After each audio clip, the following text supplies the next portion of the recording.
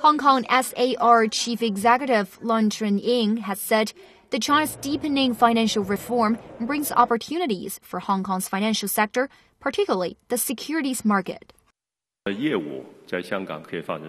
The Stock Connect scheme has integrated the capital markets between Hong Kong and the mainland. That could further consolidate Hong Kong's status as a financial hub.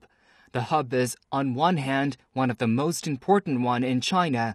It meanwhile could also act as an important intermediary to facilitate trade and economic activities between China and the world. Hong Kong SAR should better utilize the advantages of one country, two systems, contributing to the nation's economic reform and pushing local development to new highs.